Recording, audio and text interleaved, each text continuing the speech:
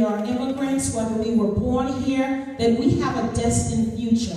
And by using these types of programs and events to allow our young people to express themselves, to be creative, to be innovative, we are really giving the services that are necessary for our young people to be success stories. Oftentimes you hear so much about education, about our children, all of the bad things that are associated with defining the Bronx. But that's not who we are as Bronx residents, and that will never be the way that we should allow ourselves to be defined.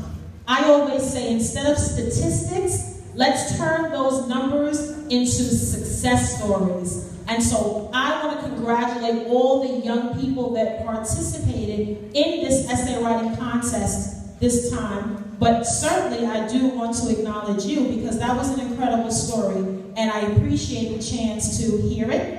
And when you think of that story, you think of so many people that come to this country to achieve the American dream. And so many people get discouraged, so many people don't think they have a right to be here, but we all have a right to be here, and we all have a right to fulfill our God-given destiny. So I am excited that this is actually the very first citation that I am awarding in my new role, so this is history for me. On behalf of my constituents in the 16th Council District, I just want to acknowledge and present a City Council citation. All right, Fatoumata Fofana.